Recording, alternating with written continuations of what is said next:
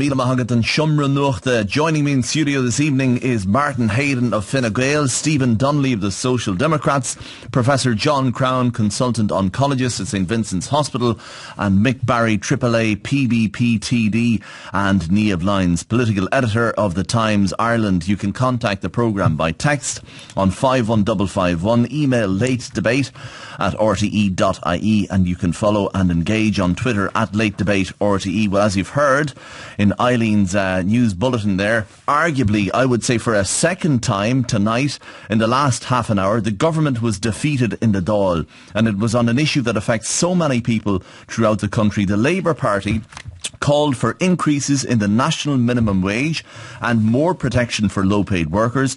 The government amended this, and the government was defeated. Fianna Fáil and Sinn Féin, as well as the AAA, PBP and Independence for Change, worked together to defeat the amendment. Now, Martin Hayden of Fine Gael, Labour put forward concrete steps, you could argue, to help the low-paid workers in the country.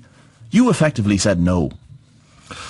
Well, Cormac, within the programme for government, there's very concrete steps about helping low-paid workers. And, you know, at the broader issue, when you look at it and you think of where we've come from over the last 5 years, where unemployment was at 15.1%, government's approach here is very much about getting the balance right. Absolutely, we want to see people in jobs that pay as well as possible. But that balance has to be got right with the ability of small and medium-sized employers to make sure that they can continue to create those jobs and generate the income for that to come in. The concrete steps that were put forward by Labour in the Dáil tonight, they affect so many people possibly listening to this programme. For example, ending zero-hour contracts. You said we will not do this at this time. Why? Because there was a report commissioned through the University of Limerick that reported back in November that said, you know, the prevalence of zero-hour contracts was not particularly extensive. And the Low Pay Commission, which we established last year, has looked at issues regarding increases in minimum wage. And I remind you that Fine Gael was the lead party in government the last time that reinstated the cut of Fianna Fáil previous to that of the minimum wage, and more recently, since the 1st of January, increased it again. So are you saying that because they're not prevalent, the zero-hour contracts, that you shouldn't do anything about them now? There's an ongoing review, and as far as the Minister Mitchell O'Connor, in an answer to a PQ yesterday, said it's something that her department are taking on board the University of Limerick report, and in all... You had a chance tonight to do it, to end zero-hour contracts, or commit to do so. You said no. The second thing in the Labour, the second concrete step, it would seem, to an observer from Labour's motion tonight, was an increase in the minimum wage, which we have committed to in the programme for government. And we've committed to sticking with the Low Pay Commission, which are due to give their annual report now on the 19th of July, I think it is. And, you know, the increase that came in January was from a recommendation from them from last July. If there's an increase proposed again this time, we will stick with that. And we want to see the minimum wage increase over the lifetime of this government up to €10.50. But everything we say is about the balance. And I bring you back to the point that... Mick Barry is shaking his head. Why, Mick? Well, what Martin is just after outlining there is a plan to increase the minimum wage to €10.50 within the lifetime of this government. In other words, €10.50 presumably over the space of 5 years. I mean, that is just incredible. And you're talking about getting the balance right. Well, the balance has resulted in a situation where you've got 23% of Irish full-time workers who are low paid. Is a greater percentage than any other country in the entire OECD, with the exception of the United States and South Korea. And we've got a huge rent pressures bearing down on people, including low paid workers. I mean, the city that I'm representing in Cork, the entire increase in the minimum wage that you're talking about there, Martin, has been wiped out by rent increases. Martin? Look, when you look at the recovery and who has benefited most from the recovery, the person who was unemployed in 2011, 2012, who is in employment now, is the person who has benefited the most. There's no doubt. The simple fact we're talking about increases in the minimum wage is a pointer to how the economy has recovered. And yes, we absolutely have to see that rise in balance. At the same time, we need to make sure that we don't lose our competitiveness. We know what happened during the boom. What does that mean, lose our competitiveness? Lose our competitiveness means we get to a point where the small business who's thinking of taking on that extra worker somewhere all around the country, and not just in the major urban areas where we see the regional growth throughout all the regions, people increasing jobs. The small employer who is to the pin of the collar to come around every Friday to make sure they come up with the pressure there is to come up with 5 or 6 pay packets every Friday. Well, that's no joke either. Let's look at this person that Martin is talking about. The worker who was unemployed in 2011 is the person who has benefited the most, according to Martin, from the recovery. Martin, the worker who was unemployed in 2011 is oftentimes the worker who was employed in 2010 at 16 or 17 euro an hour, who's coming back into the workforce now at 10 or 11 euro an hour. That is the reality of the policies that the last government... But the reality as well, surely the point Martin is making, I'll bring in Stephen Donnelly in just a second, is that if you have a small business or a medium-sized business, you're still struggling in this country, an awful lot of them. So what should the minimum wage be? What should they have to pay by law to low-paid workers, in your opinion? In my opinion, the national minimum wage should be increased to €12 an hour this year, as a step towards €14 an hour by the middle of 2018. But your ISME will tell you straight out that would put an awful lot of businesses out of business. Well, interestingly, in the city of Seattle in the United States, where you've had this massive campaign which has swept the United States of $15 now, Seattle has become the first city to agree to $15. It's being phased in over the next 5 years. But it went to 11 last year and 12 and 13 this year, and there were all kinds of reports and all kinds of warnings that this would lead to a wipeout of small and medium business. It hasn't happened. Oh, you're saying a €14 minimum wage when? By the middle of 2018. Is that doable, Stephen Donnelly, in your opinion? No. It'd close down businesses all over the country, and it would lead to a huge surge in unemployment. But the right answer, I think, is probably somewhere in between what Mick and Fine Gael are proposing. You have to start with what it is you want to achieve, right? And what we're missing in the conversation is a bit of joined up thinking. For the Social Democrats, what we want to achieve, it's not based on the wage per se. It's based on a society that says if you go out and you work for a week, be you working in a high-paid job or a low-paid job, you earn enough that you can lead a dignified life and your family can lead a dignified life without having to have all of these payments from the state, right? And Mick is absolutely correct. We have, I think, the second highest level of wage inequality in Europe.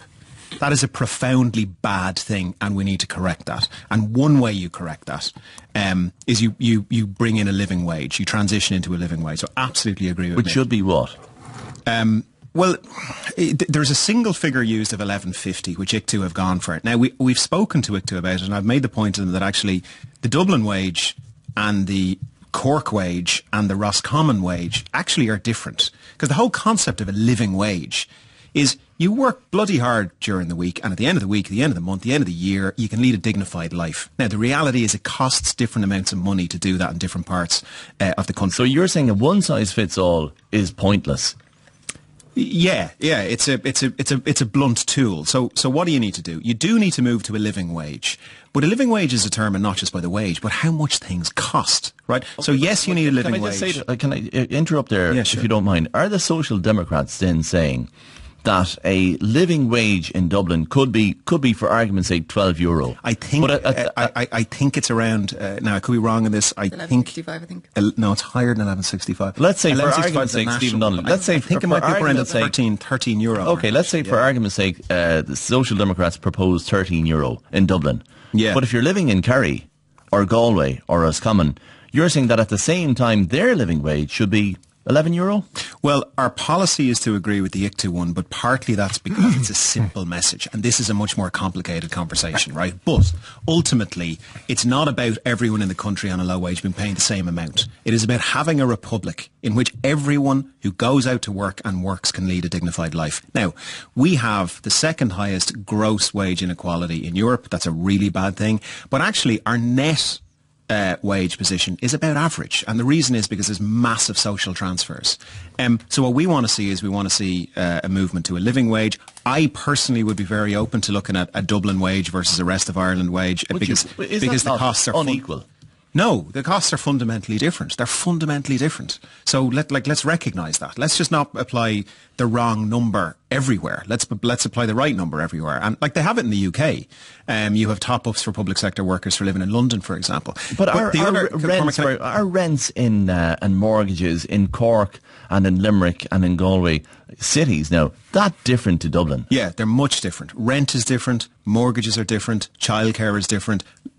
There's lots of bits and pieces. But hold on, this is more complex. If you're in Galway 4, for example, and salubrious part of Galway City, is it different to if you're living in a less salubrious part of Dublin? Yeah, you obviously have to pick a balance. I mean, you could bring it down to postcodes, obviously, but that's not practical. No, so you're using a broad brushstroke to say Galway is cheaper, Dublin is more expensive, and the people in Galway would suffer. Isn't that the case? Well, no, they wouldn't, because the average house prices are lower, the average rents are lower, the average childcare costs are lower, like the average costs are a lot lower. But can I just move on to say you've got to look at the living wage. You have to address zero-hour contracts. They should be gone. You've got to stop the kind of stuff that happened to the Cleary's workers. That needs to be stopped. It's a loophole, in my opinion, in Irish law.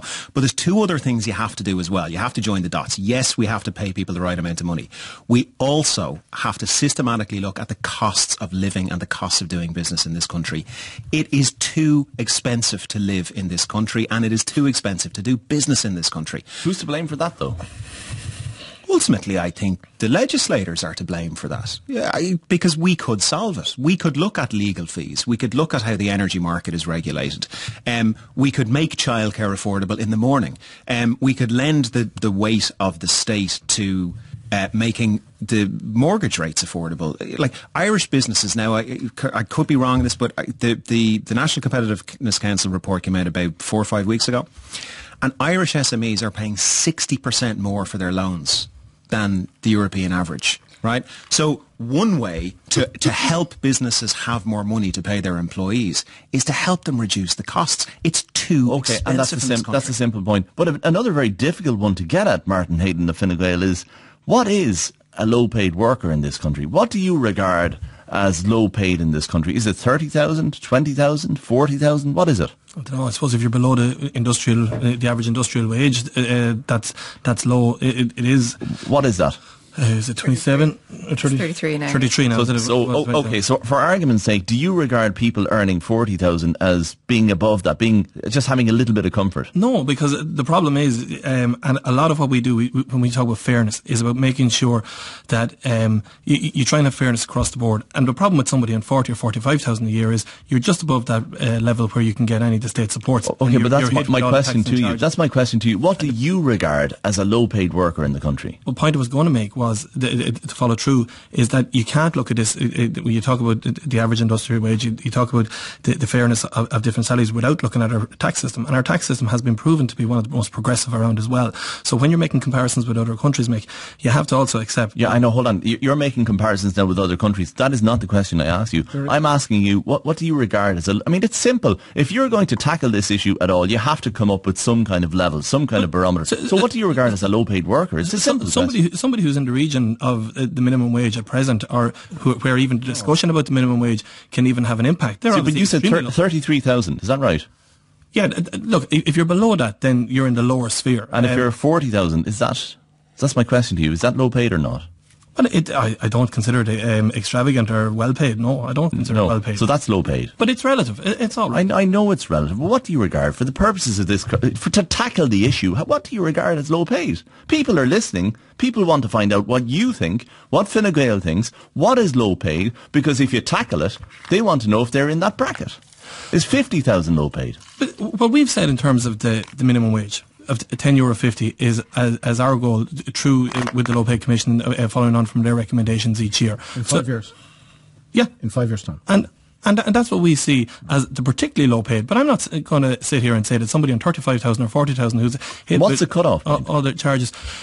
what we have to look back to is back to the point of balance.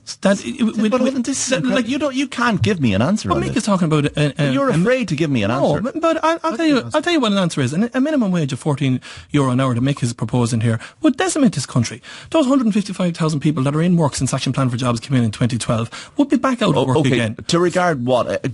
Give me a gross figure per annum. What would decimate the country if you included them? Is it 60,000? But you want me to sit here and say that somebody on 40,000 is well paid? I don't believe somebody on 40,000 is well paid. I don't want you. It's a simple question I'm asking you. What do you regard as low paid? Is John Crown low paid? Well, give me a figure. No, well, I'm not low paid. John Crown isn't low paid, but... Okay, so that's 80,000, say, or 90,000 for TD. Let's work backwards. 87. Yeah, okay, so what is 60,000? What do you reckon? But there are different grades. No, 60,000 is not low paid, but I don't know. I don't think there's one significant cut-off point here. Mick Barry. There's a figure that's used in the trade union movement, right? It's called the European Decency Threshold, which would be 60% of median wages, right, as an absolute minimum. The last figure I have for the European Decency Threshold in this state was from 2013, and it came at €12.20. So I would imagine it's closer to the €13 mark at this stage. And if you want to say that as a country we want to end low pay and abolish low pay, you have to pay people more than that. Well, I'll just finish my point there, Stephen. Sorry. Which is why we put forward the proposal for 12 as a step towards 14, and why we think Labour's proposal to get to 12.20 over a whole number of years by incremental increases is insufficient. We voted for the motion as better than the status quo, but it's not enough. And finally, I would just say on it, I do agree with the point that Stephen has raised about costs, but the key costs for working people at the moment is the question of mortgages, and particularly the issue of rent at the moment. And we have to revisit the issue of rent control. The rent controls introduced by Fine Gael, Labour, Alan Kelly last year are not working. They were far too weak, and we need real serious rent controls with teeth. Okay, Anne in Dublin says, what about the huge increase in stealth charges, local property tax, VAT, levies on everything? It's the cost of living that's killing people, she says. A texter says, it seems from tonight's vote that the Labour Party is more effective in opposition at getting socially progressive legislation through than they ever were in government. Curiouser and curiouser indeed, says this texter. Thomas in Enniscorthy says, the panel are talking about a living wage. How are people on social welfare of €188 a week without a rise in 7 years supposed to survive? And another texter says, there is no politician on €50,000 per annum. Niamh Lyons, tonight's defeat for the government, is it a sign of things to come, I wonder? Yeah, it's going to be par for the course, really. Fianna Fáil will basically decide every vote that we have. They decide to go with the government, they decide to go with the opposition. And I think your second texter there is right. You know, Labour have sort of started a campaign.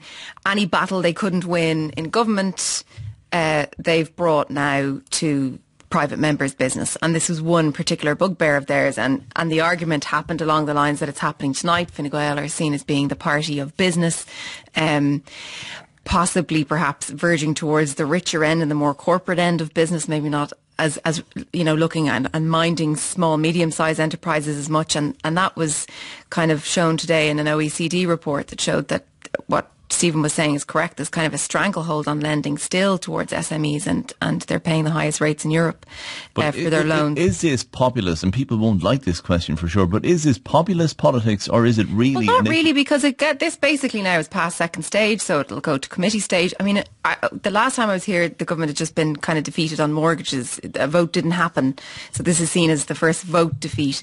But what I said that night, I'll say again tonight. The government doesn't have to be defeated in these areas. They can just allow something to pass through, and they can work on it when it gets to the next stage. The problem on both sides is that, opposition legislation that goes through that isn't good legislation will need a lot of work. And we're going to get log jammed with the amount of stuff that's going through, because if every week the government loses a vote, this stuff all has to go somewhere. It all has to be dealt with at some point. But of course, the government could always take the view that, whatever piece of legislation is passed, it goes into that particular department and it's worked on there.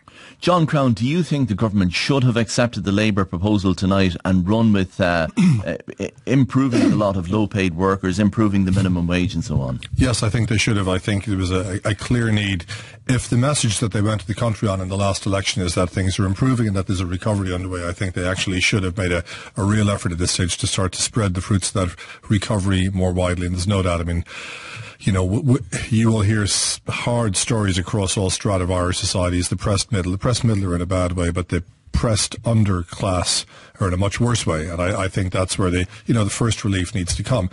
We talk about the competitiveness, and I do get that, and the problem is that in the globalized world we're in, ultimately our competitors are offshore. They're not here. If we collectively are perceived as being a high wage economy, it makes us more difficult to compete. But the problem is that we're competing effectively with developing what really would be called sweatshop economies. We're dealing with people that have economies that are based on a model of very low wages, often in Asia and in Eastern Europe and in other places. And we're hearing, as Ross Perot famously said, the sucking sound of jobs, leaving the developed West, the countries that developed and invested social democracy, that invented the affluent working class. It really was the United States which did that. The notion that ordinary working people could send their kids to college, could own their own little house, could have a car. These were really Western inventions. And when we often talk about the decline of the West, what we're actually missing is the relative rise of other places. So I do think it's going to be very hard for our economy or a handful of Western economies to look at these issues in isolation. Clearly, when you look at all of the macroeconomic trends, there is a disastrous level of inequality developing across the Western world. Okay, so would you agree with McBarry? Incredible potential that has, not just for the unfairness of it, but for social destruction, for social disharmony, for the undermining of democracy. If people think that democracy has not worked for them in a real sense, they will lose faith in it. Okay, so you say to Martin Hayden tonight on Fine Gael, you should have improved the lot of low-paid workers. Would you go as far as McBarry, though, and say the minimum wage should be €14 per hour? Well, you know what? I have a reputation for having an opinion on everything, and I don't understand the economics of how you'll work out what the minimum wage should be. But I'll say one thing. I love the optimism that Martin is saying about, we're going to do this over the 5-year term of the government. If you're going to raise it, Martin, I'd be planning on doing it within the next 6 months. Martin. I just make one final point. We are at risk here of sitting around. I'll decide if it's a final point or not, Martin Hayden. Fair enough. Fair enough. We're at risk here of taking the reduction in our unemployment rate over the last couple of years for granted. There is a reason that unemployment rate is now down below 8%. We've managed to make ourselves more competitive. We've managed to create an environment through Action Plan for Jobs, through a series of measures to make it competitive again for employers to take staff back on.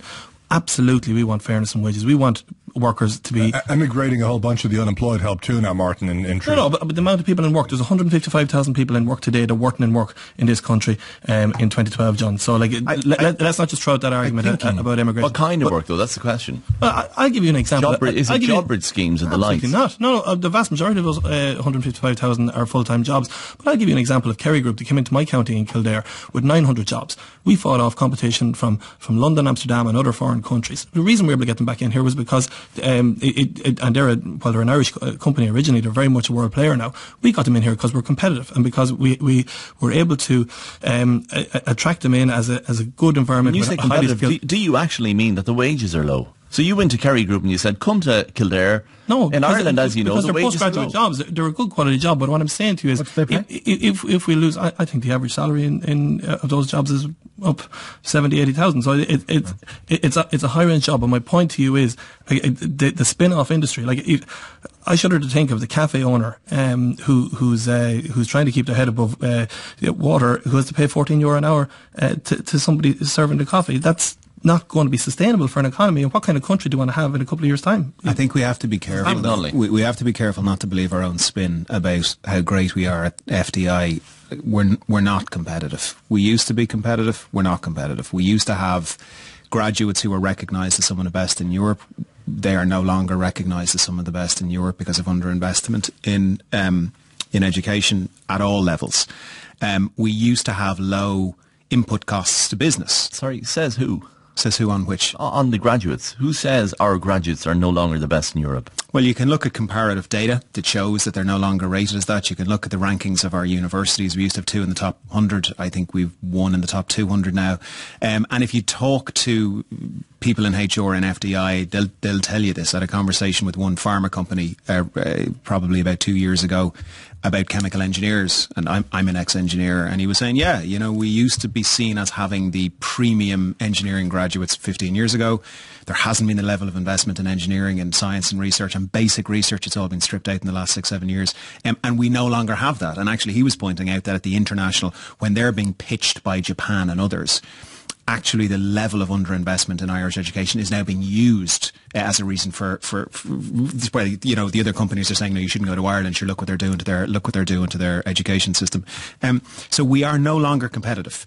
We still are an amazing country to live in. We are an amazing country for these executives to come in and raise their families in, and long may that last.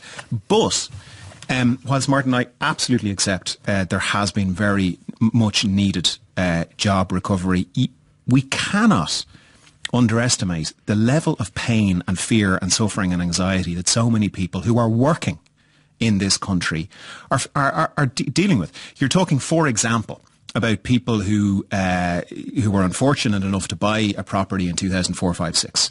They've got massive mortgages, and they've taken, for example, public sector workers, massive pay cuts. I'll give you just one example. We met one of our meetings. We used to meet quarterly with the Troika. We met with them one day, and I don't know if you remember, there was an article in the paper about a guard who his life had been destroyed financially, and I think he was on the verge of homelessness. I met a guard in Greystones when we were canvassing one day. He was very upset, and he said, come into my house. There was himself, and there was his pregnant wife, and there were toasted cheese sandwiches on the table.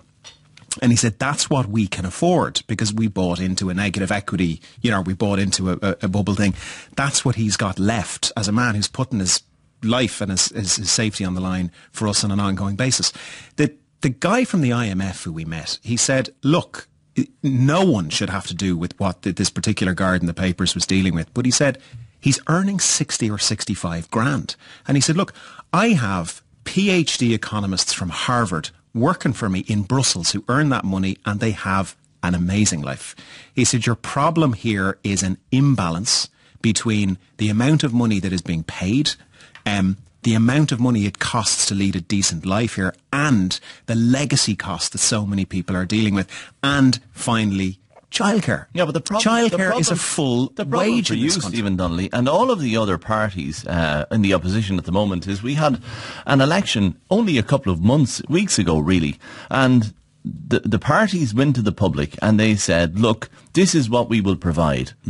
And they voted for Fine Gael, the largest party in the Dáil at the moment, to go and put a government together. So they didn't have trust in the Social Democrats. They didn't have as much trust in Fianna Fáil or Labour. Their vote collapsed. So they said, of the lot of ye, Fine Gael, who were in power over the last number of years, who imposed those cuts, who imposed this possibly inequality, some would say, they're the best of the lot. Well, I think as tonight's vote shows, actually, that's not what the people said at all. The people said the jury's out on the lot of you. They voted for Fianna Fáil, they voted for Fine Gael. We, the Social Democrats, got 3%, but sure, it was our first time out. I mean, we weren't starting like Fine Gael was from 70 or 65 or whatever that was. The Irish people didn't give a definitive answer. Okay, so the jury is out on the whole lot. On the political direction. A texter says, it's sickening to see Labour putting their left-wing clothes back on so that they can win more seats, so that they can get back into government and collaborate with the right in the asset stripping of this country. Meanwhile, Alan Kelly is spoiling everything by appointing himself Minister in Absentia for Irish Water, he says, that texter. Another texter, 33,000 is a lot more than the minimum wage. Martin Hayden hasn't a clue, simply says that texter. Another one, Owen says, our tax system is not one of the most progressive. Our income tax system is. This is a crucial difference for people on low and fixed incomes. 51551 if you want to get in on the conversation. We'll move on, because a single long-term vision for healthcare in this country, that's what the Health Minister Simon Harris, that's what his dream is, he says. That's why he wants to set up a cross-party special committee to design a health service model for the next 10 years. Now, Professor John Crown, this cross-party committee, this special committee on health, will it work, or is it simply a political tactic to insulate him from any criticism? It won't work. I mean, I don't believe this is the mechanism for fixing and reforming the health system. The reality, honestly, let's distill this down to its element. The same cohort of people drawn from the same, collective consciousness of political parties that gave us our political meltdown, that gave us our economic meltdown, that brought us to the brink of disaster. This is the ranks of the people that are going to bring together the expertise to fix the health system. I'm sorry, I ain't holding my breath. I am a firm believer that there's a simple solution to this problem. You look at the most successful health systems in Europe and you try and emulate them. And to me, the data are very simple. You look at the countries that have a universal model of social insurance. They're by and large the Northern European countries. Probably the best example of it, I believe, is Germany. You assume a few things. If you introduce a model like that, you will largely eliminate inequality. You will heavily incentivize quality, activity, and efficiency. You will spend more money on healthcare. But the money is not wasted. Spending money on healthcare is not bad for an economy.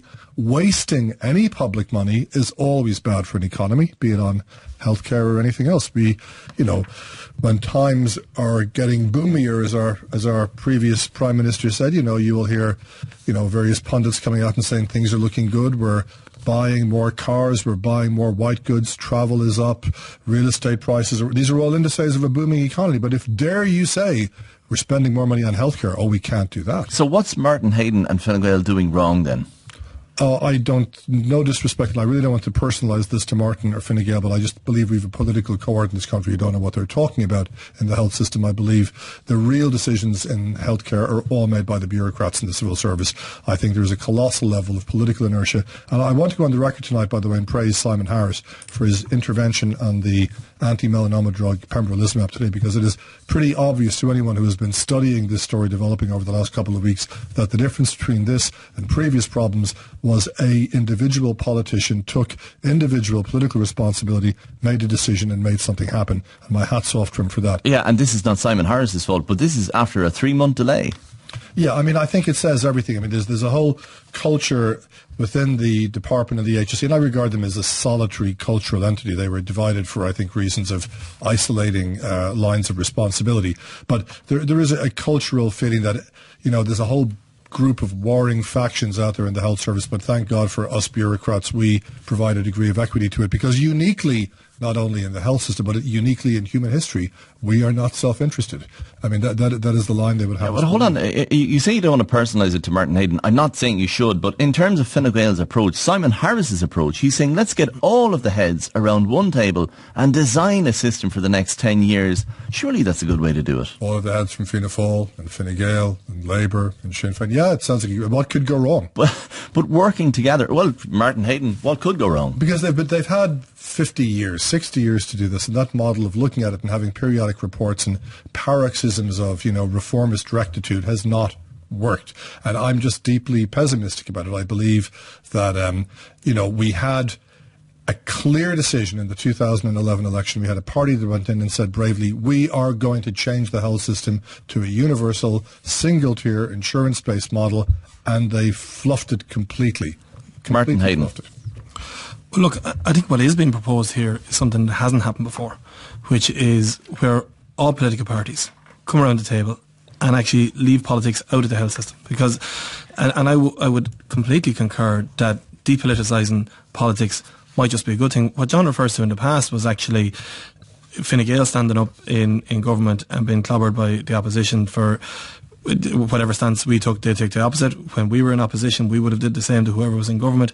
And every 5 years or 10 years, 5 years more often than not, the government parties would change and then somebody would come in with a new strategy. So the idea that ministers come and go, the idea that parties come and go in and out of government, but that the need for an overall plan of a good, 5 years is not going to fix our health system alone.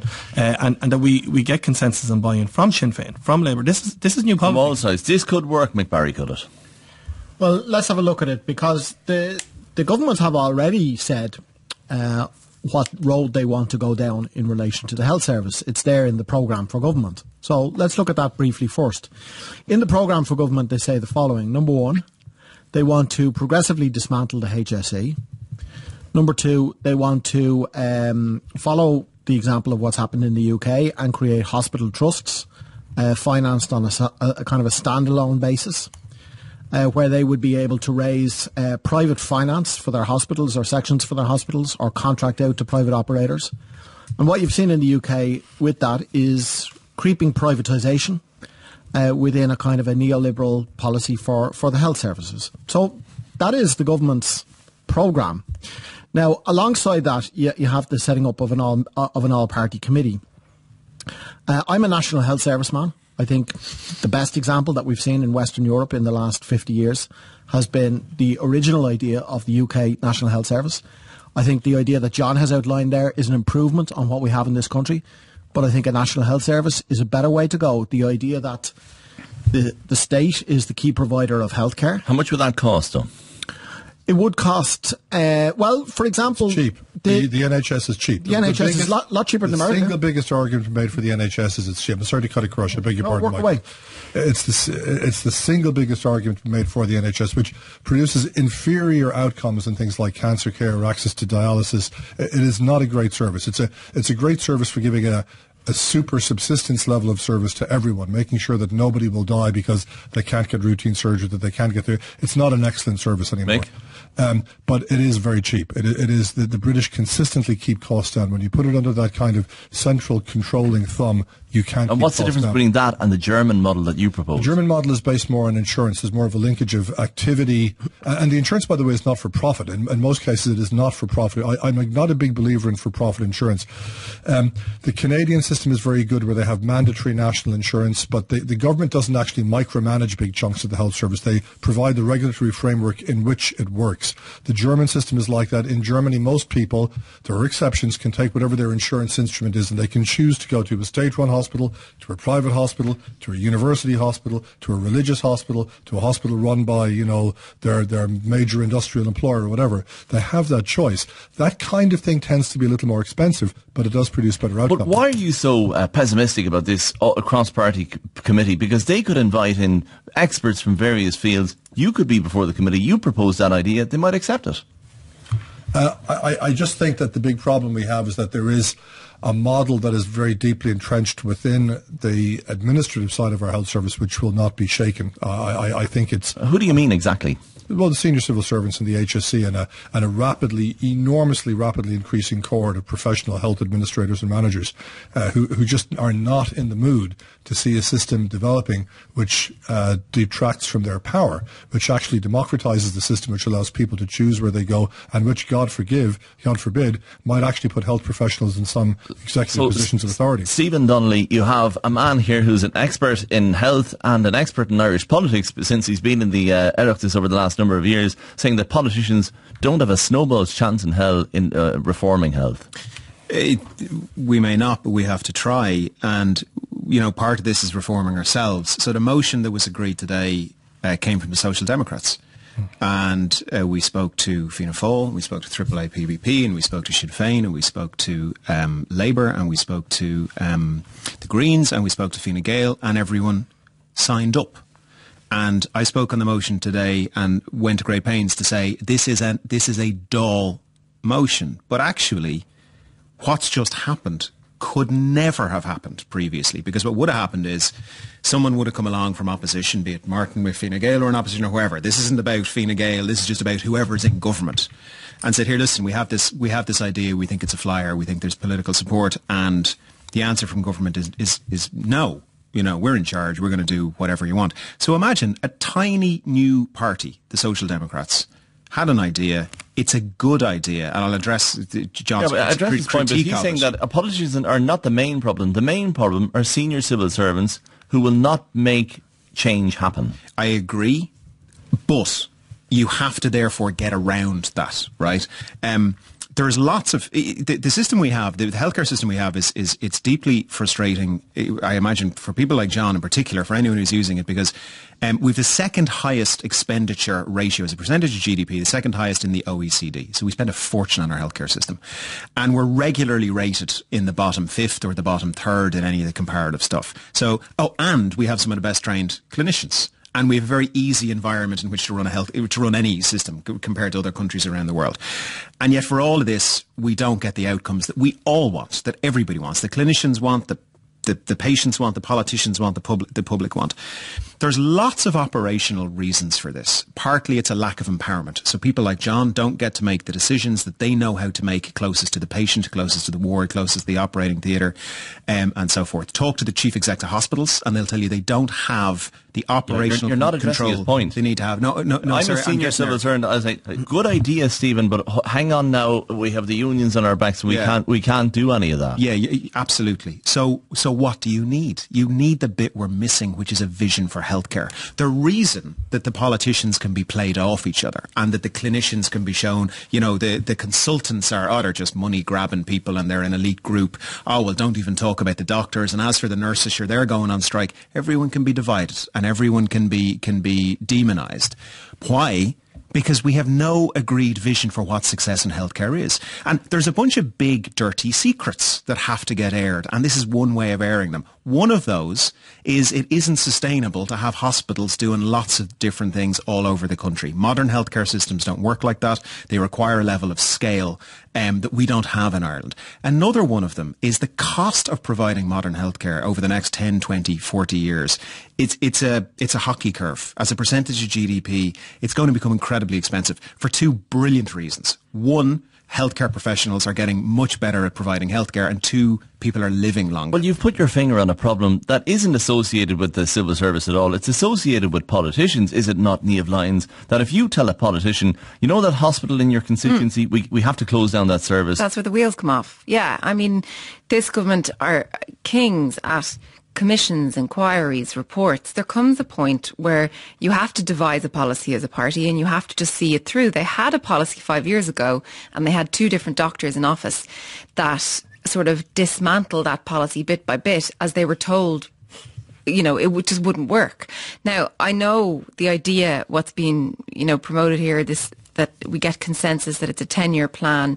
I mean, maybe we'd be better off with a permanent minister or a chief exec or something of the overarching service. And certainly I think you really need to break it down a little bit more department-wise in terms of management and healthcare. It's all just a bit too muddled at the moment. But I mean, if you were to say to Mick now that at the end of this consensus process that either CUH or the Mercy is going to lose, its emergency services or its cancer services or whatever, he's just going to say no to that proposal. And there ends the vision, Stephen Donnelly. Yeah, well, that's true. But part of the reason for that is a lack of transparency. So here's what they've done successfully in other countries. They've said, you know what, you have oncology services close to you and you have oncology services far away from you. What you don't know is that the oncology services far away from you, which are in this big level 4 hospital, if you take them, you're twice as likely to survive. That actually... No, hang on, because we've seen in the past, and I don't know if John Crown you'd agree with this, that logic doesn't always come into it. Well, because a local service is going and voters tell the politician a local service is going and he'll say or she'll say, I'll stop that and give me your vote. You're right. It's all about votes, is it not? Well, it partly is about votes. It is for a politician. But people will demand that in the absence of the data. Now, what has worked... Hold on now, John Crown. Cormac, let me just finish this bit. My point is, my question to you is that logic doesn't always come into it when politicians are looking for votes. No, agreed. But what happens is when you give people the choice of a better service further away or a not as good service close by, they opt for the better service further away. Well, our whole political system nearly ground to a halt over Waterford General Hospital while this government was being put together, and that's where it stands. I mean, look, the likes of a Dennis Naughton and a Frankie Feehan, who both went different directions over a particular hospital issue. Look who got elected and who's now in cabinet, and look who lost their seat or else decided not to run. I think as well with something like, this broad vision, I'd actually prefer to see small little things being implemented quickly than one broad overarching. That can happen at the same time. But one of the biggest things we're lacking and have been forever is the primary care situation. I mean, that has been knocking around now for decades. We've been talking about, but that message, because it's all confounded in language and service users and even the words primary care themselves, the message should be getting out there to people. Go as local as you can for the services that you can and then bring it to the hospital when you need to. Nobody has ever run an advertising campaign along those lines. A texter says, Peter in Dublin, all universal healthcare creates is those who can afford private healthcare get free access to public healthcare also. Is that a point, John Crown? Well, I mean, you see, let me go back a peg, and I am sympathetic to the endlessly repeated arguments about the irrational structure of our small hospital network and the trend towards better care when you reach a certain threshold in terms of size, concentration of resources, etc. in a hospital. But it's not that simple. The relationship is not linear. And if you have everybody going to one place and the place is mediocre and you're not paying for the cancer drugs, the survival will be poor. And that's why the NHS, which is incredibly overly, every bureaucrat in the world loves the British NHS, the most centralised, the most audited, the most royal commissions, and amongst the worst outcomes for cancer. Everybody knows this, because if you don't actually buy the drugs that work and give people access to the treatments which work, having everything centralised is no good. So the core problem in Ireland is not the small hospitals, Stephen. It is a problem, and if we had a health SARD, one of the things which would have to be addressed. The core problem is the perverse dysfunctional incentives which exist because of the way we fund and manage and run the health service. But how much insurance would people have to pay? Niamh. Yeah, no, I'm just asking a question. No, you just talk. Yeah, how much would people have to pay under the German model? Because when we started running the numbers for what was going to be universal health insurance here, it was going to start costing people $4 or $5 grand. So, I mean, the biggest problem there is just that, you know, that doesn't necessarily level the pitch if some people are getting it free because they're on a lower wage and other people have to pay $4 or $5 grand for it. Well, we're already paying for it. Well, again, I'm sorry, you did cut across me there, and I'll let you finish. But the point is, in the model we're proposing, it's a model based on social solidarity. People pay a fixed percentage of their income for healthcare, and it is reserved for healthcare and nothing else. Rich people pay more than poor people. Your tax goes down by the amount you pay in healthcare. This is not an extra charge on top of what you're paying. This is not a freebie for the government to say, you can now use the 5% of my tax, which at the moment you're spending for my healthcare, and actually pay off the debt to Anglo-Irish Bank with it. No, you're going to get less that money, because that money is now being spent by me for my not-for-profit social health insurance model. Will it be a little more expensive? Yes, it will. But because you take the inefficiencies out of the system and you end the inequity in the system, it will be better for the economy at large. Well, surely, John, if there is more money in the system, if that did occur, you would have vested interests, interested parties, you could say, like consultants, like nurses, like doctors, say, look, there's more money and we need more money. We need more staff and pay. You have to have systems in place to stop people from gouging the system. The Irish health system, as Stephen has pointed out, is not underfunded. And I have repeatedly said this over 20 years. It is malfunded. Mm-hmm. We apply the funds in a way which incentivizes bad activity, inefficiency, and inequality. And I have to tell you, I don't actually see this super committee, this star chamber of deputies, coming together and actually fixing that. Now, I hope I'm wrong. And if they invite me in to make a presentation, I'll be delighted. Martin Hayden. Yeah, I could just touch on a couple of points that were made there. To suggest that nothing is happening or nothing is happening while this committee are ongoing is wrong. We have 48 primary care centres that have been open. I know the effect that the one has had in Newbridge in my constituency in South Kildare, or the new one opening in Kildare town at present. There's a reason accident emergencies aren't called that anymore. They're called EDs, because if you have an accident now with a minor ailment, you're not encouraged to go to your hospital, you're encouraged to go to your primary care centre or deal with your GP. We have a GP contract that's outdated and that has been renegotiated. We have free GP care for under 6s to be extended to under 12s this year, allowed for in Is that not malfunding again? Because you're funding the 5-year-old of a millionaire. But the point I was going to make was... Is that not malfunding? Answer John Crown's point. No, I don't believe so, because, you know, if we can get people earlier access into the health system and deal with their problems earlier, same as with the over 70s, then you can nip an awful lot of problems in the bud. Just one point I wanted to make finally on new politics and John's pessimism of where this is going to go. If John is brought in, I'm sure he will be as part of the review as an expert from the outside, or if a politician like Mick or Stephen or anybody else has a different view to come in and it has an exorbitant cost in on it, they too will have to be able to say, well, how will this work out? And this is where all politicians sitting around the table, we can use our new budgetary committee as well to say... But hold on, are Dáil committees, are Oireachtas committees capable of coming up with a cohesive vision after hearing loads of different views? We saw the banking inquiry and we saw what happened to the banking inquiry report. Are Oireachtas committees actually capable of doing that? I believe they are, because this is about consensus. And based on what? What do you base that on? We're due to talk about new politics now, and new politics is about the fact that the government party is going to have to compromise, that government parties aren't used to having done in the past. So we in Fine Gael know we have to change. We won't get stuff through, even though we're in... Was there cross-party consensus on the banking inquiry? There was not. No, there wasn't. There was cross-party consensus on bailing out the banks, which is Give me an out of this committee that compiled a report that had cross-party consensus. That worked out Well, very they well. all put out reports, but like if you were to have this committee looking at the likes of, the length of time it should take an ambulance to get to a house, you'd basically be looking at a situation where you'd have a national average. Now, would it be satisfactory that someone living in Dublin can get an ambulance in 2 minutes and someone in Louth is below average and has to get it in 5? Are the politicians who were from Louth on that committee going to keep their seat? The simple answer to that is no. Mick wants to get in. Yeah, I just want to comment on the point that Martin raised about rolling out free GP care for under sixes. There has been free GP care for every man, woman and child, rich or poor, in the UK since 1948. And 70 years on, you've got a Fine Gael-led government here struggling with a rollout for a section of the population, the under sixes.